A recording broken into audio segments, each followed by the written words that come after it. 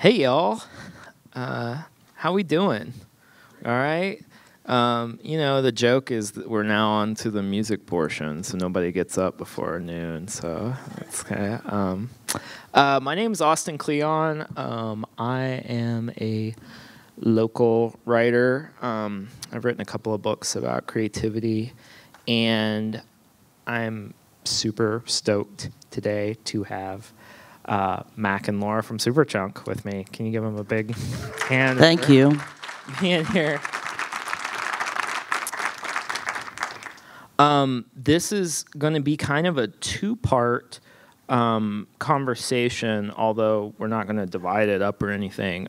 So we're going to talk about the new Superchunk record. How many people have heard the new Superchunk record? Okay, excellent. That's awesome. It's fantastic. I love it. Let me animate the skull here. So he's actually, there we go. Okay, yeah. So we've fancy animation there. And then we're going to talk about merge. I was going through my records last night, and I couldn't believe how many great merge records I had, actually. And my wife told me not to bring them all here today, that would be too nerdy. But my son, I had the new record out, and my sons love to draw skulls, and so they were like immediately drawn to the record. And my son Owen, he's 5, he can read now. He's like, Superchunk, oh yeah. He's like, is this their like first record or second record? And I said, well, they have actually been playing in a band almost as long as Papa has been alive. He goes, oh, and then he goes, are they alive? Barely. But so I'm thrilled today, and I'm really excited. I just want to get a show of hands real quick. How many people in the room are musicians? Okay, so a few. And how many people consider themselves in the music industry in some capacity? Okay. And then how many of you are just Superchunk fans? Awesome. Okay, so I think that's going to influence what we talk about. My first question, which, I don't know how bored y'all are talking, of how bored you are of talking yet about it is just, why now? Why a new Superchunk record? Like, what was the thing that that made it happen? Well, the last record we put out was 2013, I think, so it has been a while, but we're luckily in a position where we're not on a album tour cycle, and no one's expecting anything from us at any particular time, which is kind of nice because there's no pressure to make that record. But I started writing songs at the end of 2016, and after I'd made a couple demos, to me it became clear that they would be best as Superchunk songs, and we looked ahead on the calendar, which is something that we have to do because we're all doing different things, and saw that it would be actually a year where we could find time to record and put out a record and play some shows. Our drummer John plays with Bob Mould Band and the Mountain Goats, so we're often working around his schedule. So there were some just logistical things that made it possible. But also, like I said, I felt like the songs that I was working on would be best as Superchunk songs, and then we just figured out times when we could make the record. One of the books I might refer to during the course of this conversation is a book called Our Noise, The Story of Merge Records. If you guys haven't read this, this is great. This is a great history of the label, and there's tons of great, so don't get it on Kindle. Get it in paper because there's tons of great pictures and artifacts. And one of the things that comes up a lot is, and I know we were talking earlier, is 4 tracks. I still have my old Tascam cassette 4-track, and it's still this. That's where I used to spend all my time and get my ideas. How do you keep track of your musical ideas now when stuff starts coming? Like, what kind of technology do you use? Like, or how do you keep track of ideas you're having? It depends on where I am and how much time I have. So sometimes I'll just use the voice memos on my phone if it's something that I'm just worried I'm going to forget and I don't have time to set up microphones I have a little studio in the basement of our house where Superchunk also can, it's just big enough for 4 people to practice in there. Barely. Barely. And so, but if I have more time, I will record stuff on Pro Tools, have a super old Pro Tools set up, but I essentially use it like a 4-track. I mean, I think all the demos that I sent to the rest of the band for this record, none of them had more than 4 tracks. I could have done it on a Portastudio if I still had mine set up. But so I unless I'm actually trying to make a record on that Pro Tools setup, I'm basically using it like a 4-track. Awesome. And I wanted to, you brought up the basement. So a weird thing about Austin is there aren't any basements, because it's too expensive to blow into the rock when you're building houses. And we were talking earlier, Ian Svenonius, who I know y'all have worked with, he did this really hilarious piece for Marketplace, and he said, and I can't do Ian's voice, but he said, the Clash said we're a garage band, but who can afford a garage anymore? And his point that I thought was really interesting, and this was a few years ago, he was talking about how real estate influences rock and roll. And he was kind of tracing the fact that space to play in has become so expensive that he felt that some of the really burgeoning genres like folk or electro clash were actually happening because it was stuff you could do in your bedroom, or in your apartment, where you didn't have to make a lot of noise. I know that noise, for me, when I was growing up, having a space to make noise was a really big deal. How do y'all feel about space? When you were coming up, how has space affected the kind of music you've made? We always were living in neighborhoods in Chapel Hill where we could just practice in the house. Yeah. I don't know if our neighbors loved that, but... Or sometimes in someone else's house. Yeah. But yeah, it was one of the good reasons to live in North Carolina and not in New York. I guess this is, maybe it's obvious. When we first started the band, everybody was like, okay, so are you going to move to New York? And we were like, no, because it's too expensive to live there. How would we live and eat? But also, we could just leave amps and drum sets set up in our house, because we had houses big enough where we could do that.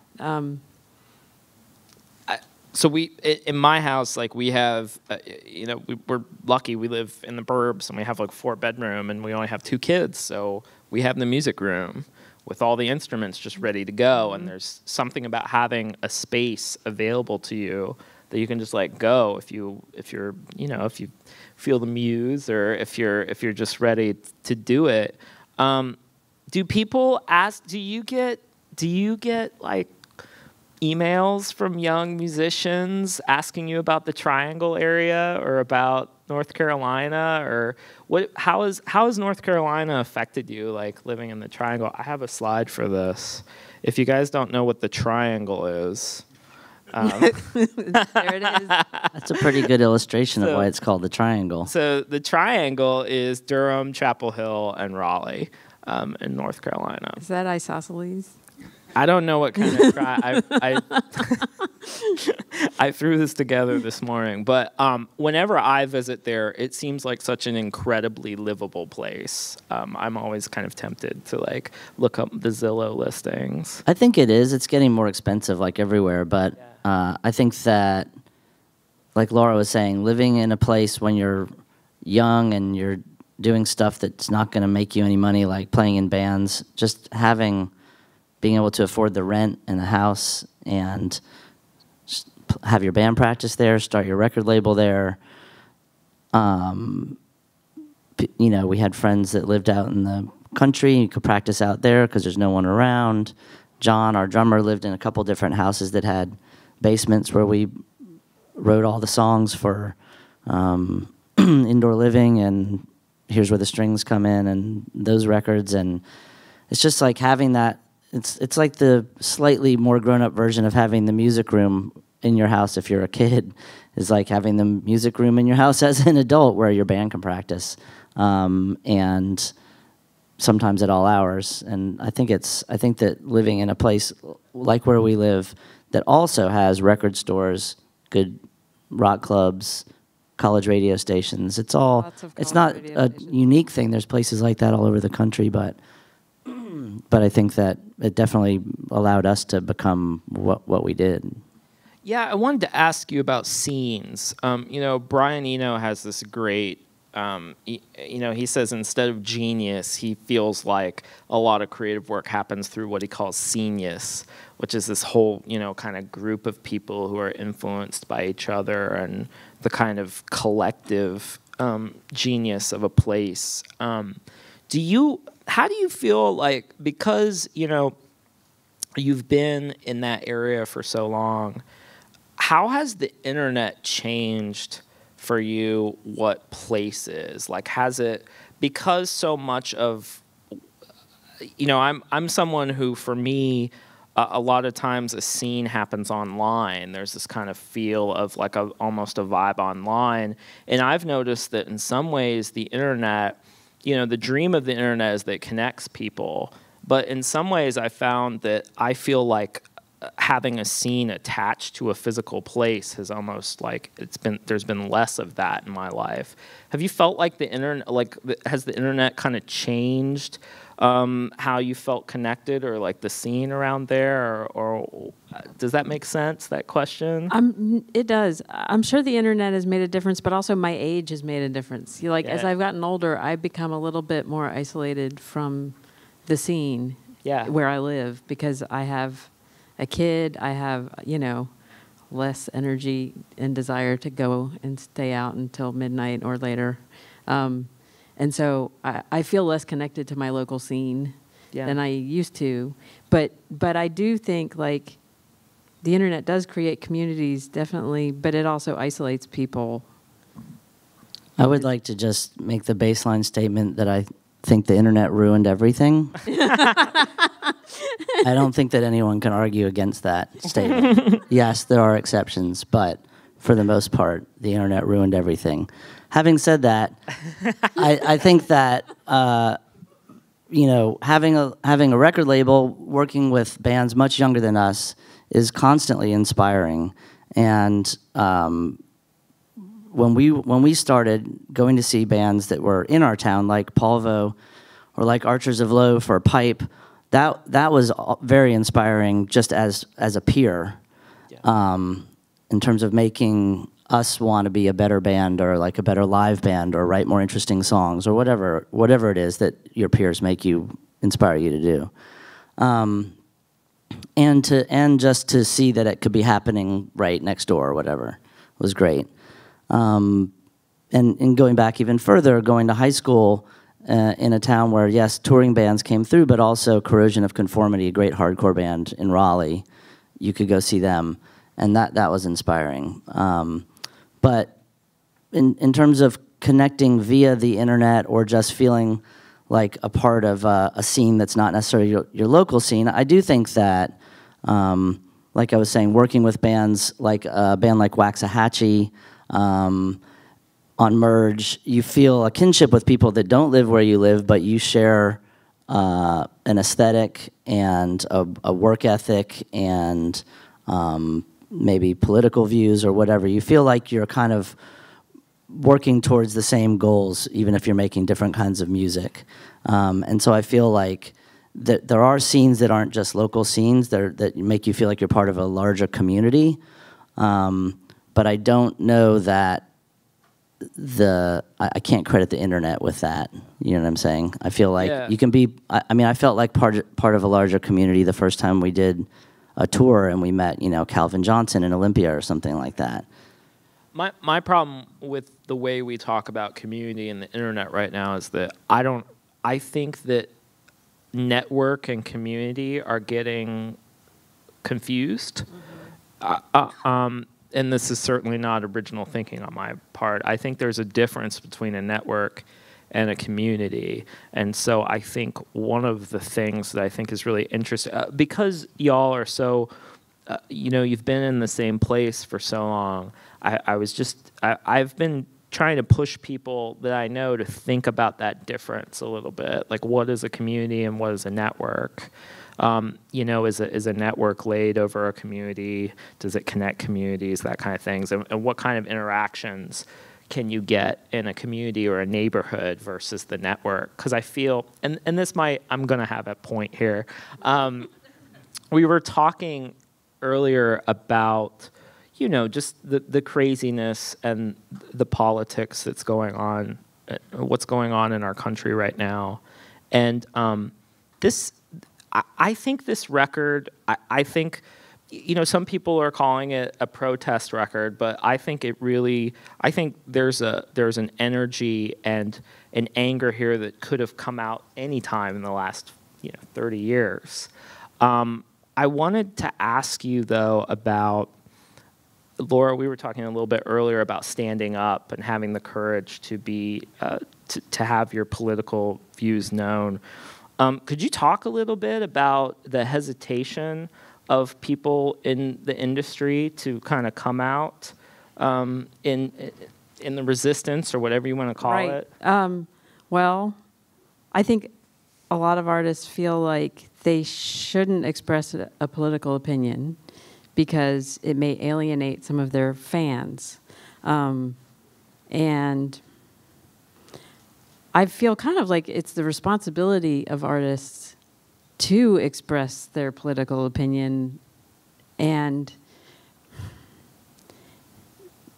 when it feels important, Yeah. But this is a tricky time for doing that because it's so the internet has enabled this kind of this weird aggression that people can have when they're anonymous. Yeah. And so, like, people, have hesitated to come out on one side or the other because they don't want to lose fans. But also, there are people who have hesitated to, like, we were trying to get people to do this series of videos to try to save the ACA, like a year ago, and one of our artists didn't want to do it because she was afraid that it would make her a target to trolls or whoever, to hate. And I totally understand her not wanting to make herself vulnerable that way. Yeah. But I think, like, where we can and where we can feel relatively safe about it, it's we've made the choice to make a statement. Well, and I wonder again about that community versus network thing. It seems like if you make, it seems like your community is really the place to start. I mean, I know for me, it feels like to be out on the street or to be engaged. Like, my wife's a block captain for our street, and she goes out and reminds everybody to vote. Right. Just that kind of local. There's something about local action that I think is almost. You'd almost think that, like, being in the street is more dangerous, but I almost think in some ways being on the internet can be more dangerous. And so because you don't know who you're dealing with. Yeah. Well, and social media offers this, like, platform which I completely indulge myself, where you feel like you're making a statement or you feel like you're talking to people, you're just kind of shouting into a void in some ways, you know what I'm saying? Whereas meeting with people in person, or playing a show if you're a band, or going to a rally or a march or something with a group of other people, I think that is a more visible statement. It's a more powerful statement, and I feel like it resonates. For me personally, it's much more satisfying, you know what I mean? Yeah. And I think that in some ways making a record, for instance, is a way to making a record now for us would have been weird to not kind of acknowledge what's happening. It's not so much like, I need to address this, and people are waiting to hear from Superchunk about the political situation in our country. Like, no one's waiting for that. But at the same time, it'd be weird to make a record and not have the songs reflect that somehow. And so I wouldn't say that the record is a protest record, but it's just songs about living now. And, you know, it's not a record that's going to make Paul Ryan wake up one day and go like, what an idiot I've been this whole time, you know? Yeah. But it's a record that, you know, maybe for us is just a way to exercise what we know how to do, which is make records. And that alone is good for me personally as something, you know, to not, if you're writing songs and like recording songs and playing with your band, that's like a solid amount of time that you're not looking at fucking Twitter or whatever, you know? And I think that for people who are listening to the record and enjoy the record, it's a time when they can either just be listening to it as like, I love listening to rock music, or listen to it and feel like, oh good, I'm not the only one who feels so anxious all the time about the state of the world. You know what I mean? I think there's a lot of things that you can get from art that don't necessarily have to be a protest per se, or a suggestion of like a policy position or something like that. It's more just like, I feel like hopefully music is community generating. There was a great line. The New York Times did a piece about y'all, and there was a great line. I think it was in the same piece by Ted Leo, and he said, you know, even preaching to the choir, like he was talking about preaching to the choir, and he was like, it gets a bad rap, but he's like, preaching to the choir is a kind of community building, in a sense. Yeah, I like that. Know? That was a good line. I love that line. And it really, there's just something about that human connection, which brings me to let's do another slide here. So I love this image because I feel like this is Merge, like this is Merge Records to me. So this is what you see on the back of a mailer when you get like records from mailed to you from Merge, packed by humans. From Merge Records, Durham, North Carolina. There's some beautiful stories about when y'all got started, how you would have your 7 inches pressed, and then you'd photocopy the artwork, and then you'd have these great stuffing parties. Is that what you called it? Like it was like, yes. like stuffing parties where you'd take the record and you'd glue the paper and put the record in there. I'm showing my millennial age here. Like, I'm trying to explain this. So you had these things, and you folded the paper. But Austin, it's like an MP3, but you have to actually like put this piece of plastic on the thing. So, my son. It streams, but it's streaming from this machine that's like, it's a little bigger than your computer. So, but what was interesting is when I was talking, so Mike from Merge is here, and he's about my age, and he was saying that it's still like that at Merge, that there are still... Yeah, but now we have to pay people. Right. We used to just buy some beer. Yeah, buy some beer for your friends. They help you put records together. So one of the things that I wanted to ask, particularly Laura, I really wanted to ask you about with Merge is... There's so much bad slogans around creativity, which is kind of the thing that anyway. There's so many bad things that people say about creativity, and one of the things I've heard before is that you can't be a cautious creative.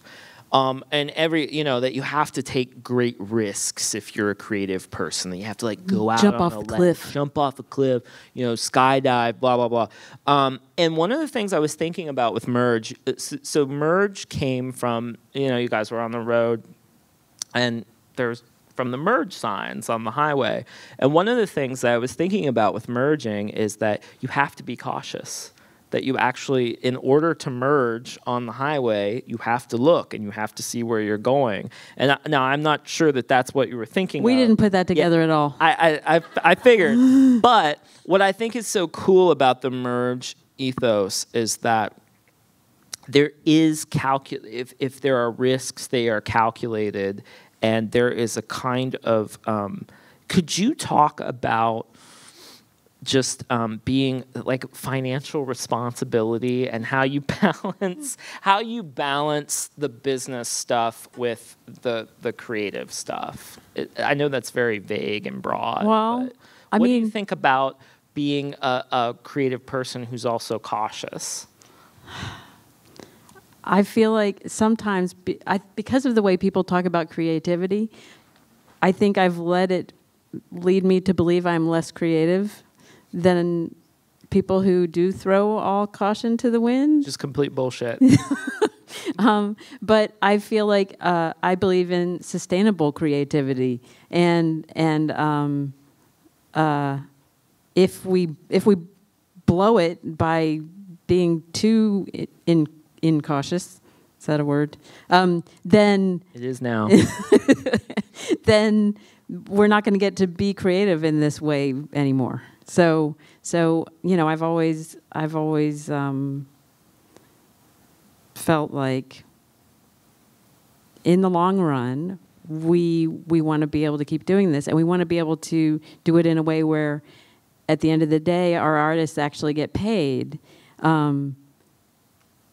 instead of at the end of the day going, look, wasn't that great? You didn't get anything out of this in the end, except maybe some people heard your record, but isn't that great? I feel like, sorry, I'm going to do my slides here. What's this place? It looks like they took the bushes away. That was my house where we started Merge Records, like it was in my bedroom. So way smaller looking than I remember it. So this is the birthplace. And then we skip a place because that place has been bulldozed, I think. Yeah. That house is bulldozed. And then this is, how long ago was this, the Merge office? That's probably like 95 to, or 96 to 2001. Yeah. Yeah. And then this is this where y'all still are? Yeah, we're the one with the yellower brick. Okay. Wherever that is. It's over there. I can see it. Yeah. So with the tree in front of it.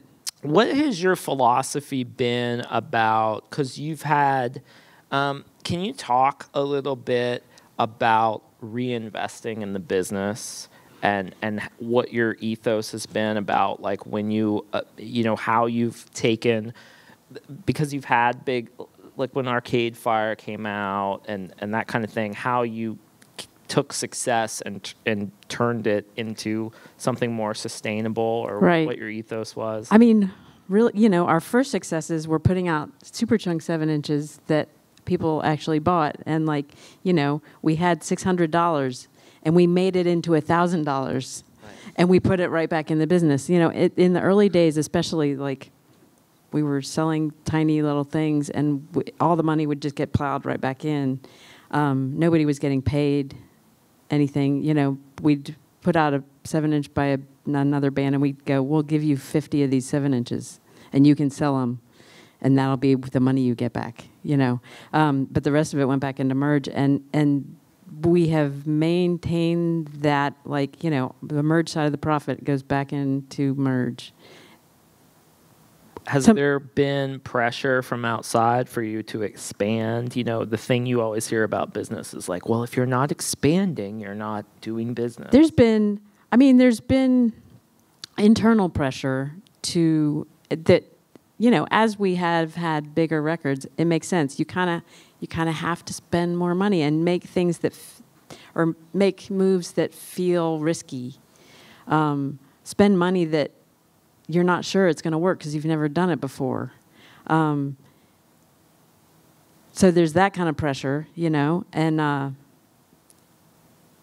as an industry, I think in general, as time has gone on, that like as an indie label, we've gotten more and more pulled into the ways of operating that more like major labels do, because somehow luckily indie labels have sort of climbed out of this little gully and on towards the plateau where the majors are, and we have to play the game more than we used to, which means spending more money, which I don't like. What she's saying is that no one's selling records anymore, including indie labels and major labels. That was going to be a question of mine. I feel just as a consumer that streaming has probably been more destructive to record sales than Napster ever was. Is that true, or is that because and this is why when Napster or file sharing came out, you had to go to the trouble of like having a collection and having an iTunes or Winamp or whatever.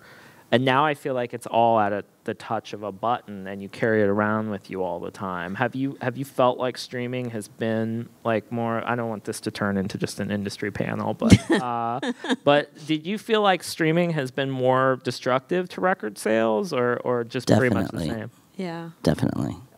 So people in my industry, in the book industry right now, we're terrified. Music is always the canary in the coal mine, in a sense. You always look to music for what's going to happen to you down the road. And those of us who are really, interested in it, I mean, streaming looks like a nightmare for us. Like once people can start just, they just subscribe to something and your book is just part of a thing. That's really, that's terrifying to a lot of us. Let me think of something fun I can ask you, but it's not. I know. So it is. It's school walkout day right now, and I know you both have teenagers. And Laura, your teenager's walking out today. Yes, right? she is. How does having kids, like, how has it affected you creatively? There's other bad information about creativity where people say, anger doesn't lead to good creative work. And I always think of Henry Rollins, who says, I'm angry and curious, and that keeps me going. Mm-hmm. How's having children affected both of you creatively? Like, how have your kids influenced your work at all, if at all? I listen to a lot more pop music than I have in the last 30 years. What's the big thing now? What's the big pop? Who's big right now? Like, what's your daughter listen to? Marshmallow Head guy. What's his name? That's a hot tip, people. Yeah. So my son's Marshmallow 5. Head guy blowing up. My son's 5 and he doesn't go to school yet, so he only thinks that Beethoven and Kraftwerk are the only two people that exist. I'm keeping that stream trimmed to the very end. My daughter's 14, and she was looking at, when I told her I was coming to South by Southwest, I think she imagined that it was like a music festival like Coachella or something like that, which she's also not been to, but she's seen pictures. And she was going down the list of artists, and she's like, oh my God, Dad, you have to see, and then she listed like 8 guys I've never heard of before. And then she listed Billie Eilish, who I went and saw last night, who was great. And so I was kind of proud that I could find someone that my daughter was interested in to tell her that I actually managed to go see while I was at this festival. But her tastes are very mainstream, mostly hip hop, some of which is great, some of which is garbage, and she's always sending me links. You got to hear this, isn't it great? I'm like, no, it's not great, but you enjoy.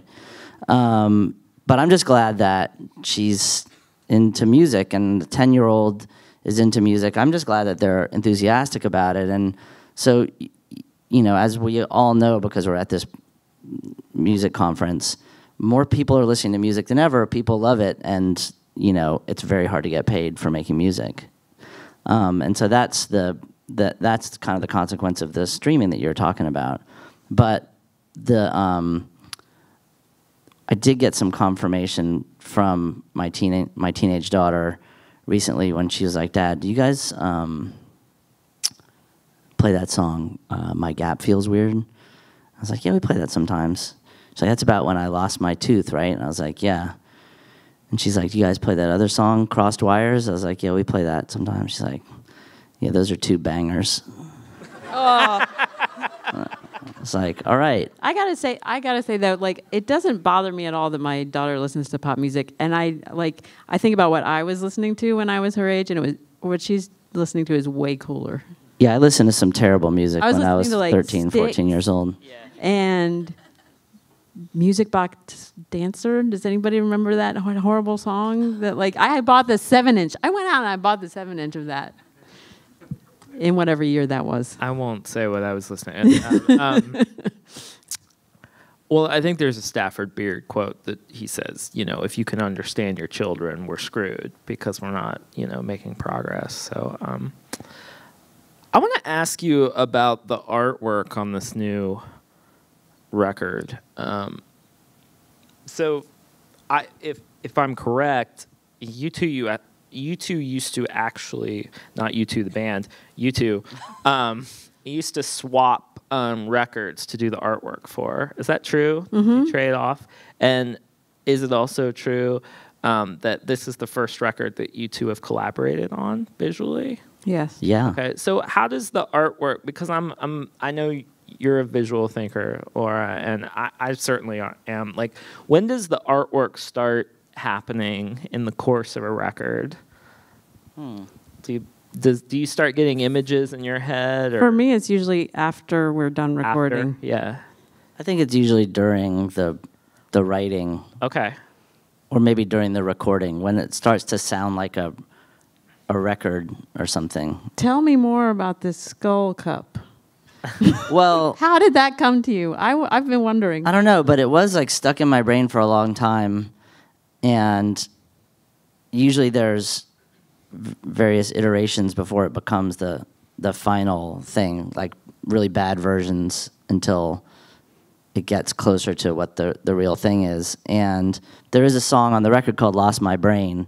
This wasn't supposed to be like an actual illustration of losing one's brain and having it replaced by a bouquet of flowers. But I just like the idea of, skulls are just great, right? Your kid loves drawing skulls. Who doesn't like drawing a skull? It's hard. It is hard. It took a lot of tries to get one that you can't. It's hard to draw a skull that's realistic, so you kind of got to throw that idea away and just get a little more cartoony. So is it a skull or a skull cup? It's a skull that's been turned into a vase. And Laura is a great illustrator, and so I thought that, and the skull itself is a woodblock print, which I've been doing for a long time, and so I thought it would be cool if the skull vase, had some flowers that Laura drew as the bouquet for the thing. So Laura drew a bunch of different ones, and then so we could arrange them in different ways and see what looked good. Awesome. It's the first time I've ever collaborated with anyone visually, and it was hard. I was like, "What? You want me to do what?" Well, that's okay. I got to give up a little bit of control. I think that collaboration is like a learned thing, but it's super gratifying, and when you figure out how to do it. And I think that one thing that, making records for almost 30 years, the first couple records, it was like, we know what we want our record to sound like, which is why it sounds shitty. And later on, when you kind of like let go of some of that to a producer that you trust, or an engineer that you trust, it's, I don't know, it makes the process more interesting and more fun. Sometimes, you just want to do something from start to finish your own way, but when you can figure out how to collaborate, and we had several different vocalists on this record. Any vocalist besides myself on a song is going to just improve that song. So we had, I think, 5 different people that sing on this record besides us, besides people in the band. And that's another way that, you know, you can hear your song one way, and then when you hear it with someone else singing on it, it's like a different, better thing, you know. Cool.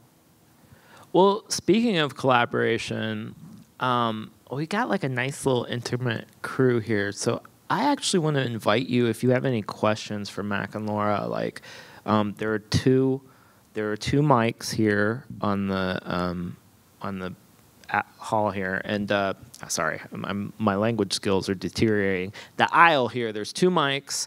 If you have a question, like, go ahead and walk up to the mic. Otherwise, I'm just going to keep asking them questions. And while they're working up the nerve, I don't know if you have a picture of the back of the record, but the back of the record is a photo of a Confederate soldier statue that they pulled down in front of the Durham courthouse. That just, because they're just made so crappily, just collapsed like a inflatable raft or something. And I think what's interesting about a lot of those statues is they were put up in like the 50s or the 70s. Yeah. Or something. It was like a reaction yeah. to integration. Yeah, so it's not like some heritage No. thing that, yeah, anyway. So yeah, if you have any questions, please feel free to pop up. If not, I'm going to ask them more questions. Are you going to put up your awesome slide? I am going to put up my Q&A slide if I can get to it here. Just a couple of rules. Ask actual questions. No 2-part questions. And no, this is more of a comment. Thank you so much for no more of a comment.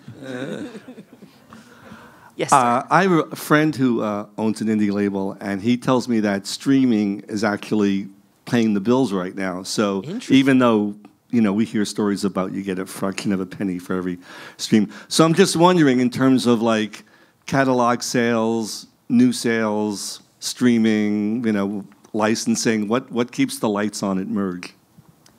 I mean, I think the short answer is it's a combination of all those things that you kind of have to put together to survive. But I don't know, Laura, do you want to talk about actual ratios of things? Do I? It's I mean, it's true. The percentage of income we get from streaming now is greater than you might expect. I guess the thing that that is disappointing about it is the what it means is people are buying less of the other things, and it adds up to a smaller total. Yeah. I mean, I think that when we started the label, we started it as music fans, and same with the band. Like, we were trying to be like bands that we liked, and like record labels that we liked. And I still think that, you know, records, CDs, physical media is a very engaging thing for people, whether you grew up listening to it that way or someone who's my daughter's age who doesn't listen to the vinyl copies very often, but she will still get vinyl copies of new records and then just stream also stream it. And just stream it mainly is how she listens to it. So I think that there is this connection that you make with whether it's a book or a record that's real and a human thing. Now, maybe we'll evolve out of that, but I think that that's still a real thing.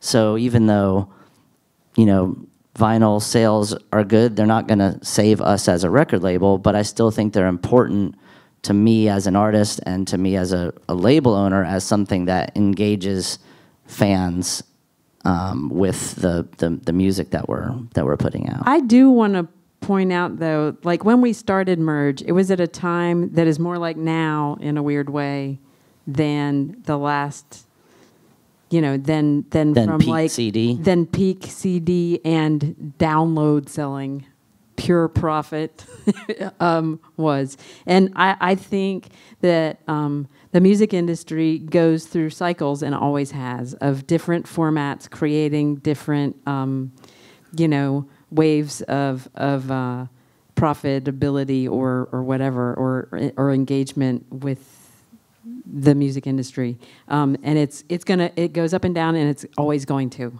according to technology, and how it changes. I actually have a real quick question just before. what's the best way that fans, in your opinion, can support the bands that they love? Like, what's the best and not just as like sharing the stuff, but like from a pure financial perspective? Go to the shows and buy the record from the merch table directly from the band. So I think that's always been my question. So you buy it from the merch, go to the show, buy it from the merch. But also, you want to support your local record stores too, because they're really important in the equation too. So buy maybe a T-shirt. Go So buy the record. Go at to the record store. Buy the record. Go buy a T-shirt. Go to the show and buy a T-shirt. I don't know. All right, cool. Let's take you. All right. I know you said no two-part questions, but I swear. It's okay. It's important. So, I mean, just speaking of going to live shows, who are you guys excited to see if you have time or if you've already seen them at the fest this year? There are a couple merge bands, and but otherwise. And then the second part is just, are you worried at all about, like, whenever political records come out, I love the record, but it's always like, is it going to age well, I guess? Like, or is it going to feel relevant, in 5-10 years? And I still feel like your first record still feels super relevant today. And I guess, what do you guys feel about that? Was that something you were thinking about when you were creating the record? And is it something you think about listening to your previous records? Yeah, so those are my two questions. Answer the second question first. Yeah. Because that was a really great question. Thanks. I think that writing the lyrics for a record like this, I was definitely conscious, not of it, how it would sound in 10 years or something, but just not being, I think that writing lyrics in general is like walking a line between being specific enough to be really expressing the thing that you're thinking about, but not being so specific that to anyone else it doesn't make any sense. And I think that that applies to this record as well. It's the difference between a bad lyric and a good lyric, really, right? Yeah, and so, hopefully this record in 10 years will still make sense, but hopefully it won't still be as relevant, if that makes any sense. Let's hope. Let's hope. But will there still be fun to always listen be to. Political outrage in one way or another. Oh, what was the first question? The second question, or the first question was, who are you excited to see? Oh, yeah. Are there any acts that you really are stoked for? Well, obviously, all the merge bands that are playing. So who are those? Just go ahead. Let's see. Oh, if I leave someone out, it's going to be terrible. Well, today, for instance, I know that Y Oak is playing on the radio stage here, and then they're playing later tonight as well. And these are their first shows as a trio, and their new record is awesome. And I'm excited to see that lineup. Ought is playing, and I'm going to try to get over and see the band Shopping, who are from Scotland, who I haven't seen before. They're playing at Waterloo today. Sneaks are playing. They're great. Mm-hmm. Check them out. What's the one merge band that you, or anybody in the catalog that you wish people knew about, or more people knew about? There's so many. One? All Three. of them. All of them. Well, just, how about three? Vertical Scratchers is one of my pet favorites of recent years. It's John Schmersel, who was he's in He plays in Caribou, but he was in Enon and Brainiac. And that record is so. We put out a record of theirs a few years ago, and it's. I love it so much. It's like it reminds me of the Kinks in a lot of moments. So Vertical Scratchers. And Laura mentioned Sneaks, who are playing this week down here. It's great. Mac, did you have anybody that you just really wish more people? I mean, just one. Well, Sneaks was one. Sneaks popped to mind because I just saw them recently. But I don't know. There's too many that don't get enough attention. Underdogs. There's so many underdogs. We're playing some shows later this spring with the Rocketines, a band from Atlanta, who are back together and have been doing some recording, and we put out records by theirs a long time ago, and I'm glad that they're back together again because they're awesome. Awesome. Question. Yeah, thank you all so much for coming. This has been just really great to hear. I wanted to ask you both, but especially Laura, if either of you all have thought about running for elective office. Weirdly, I have.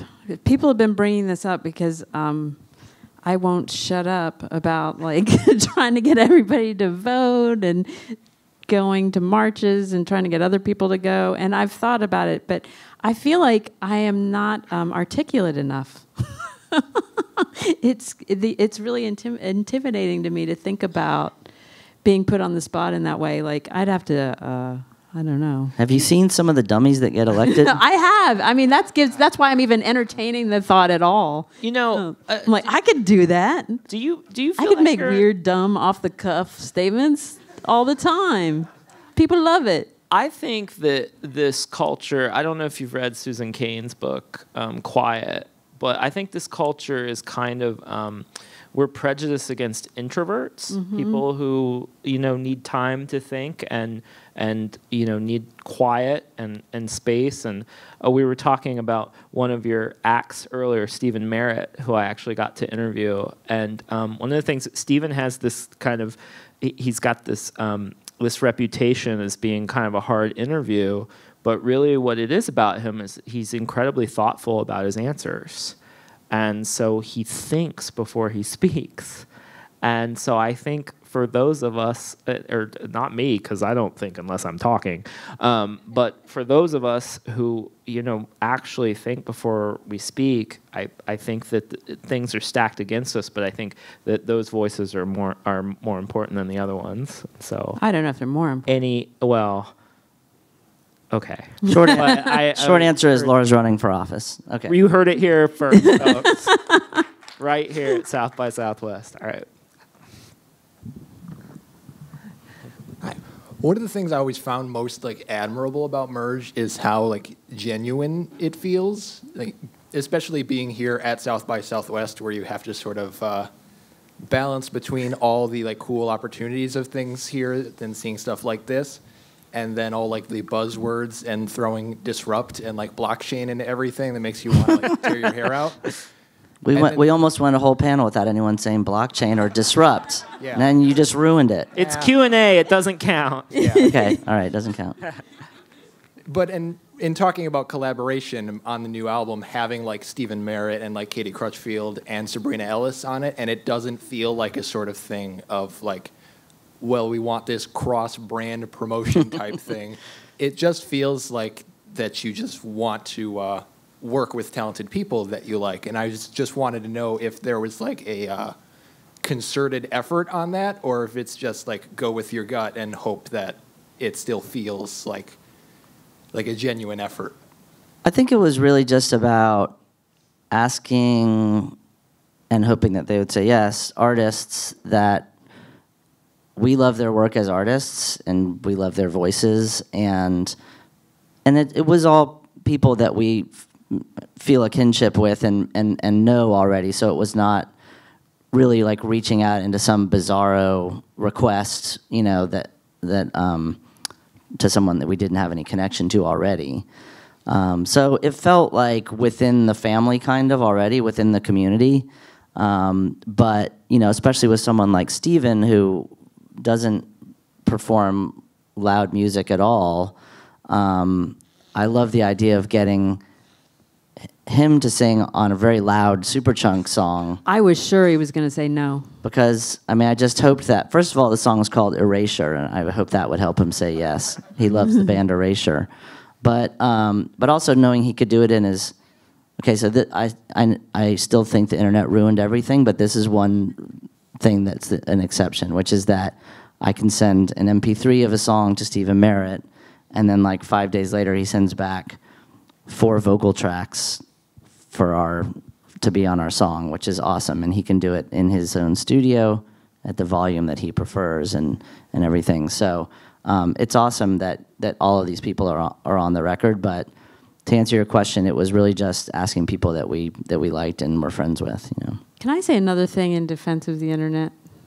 I think it's been... You can try.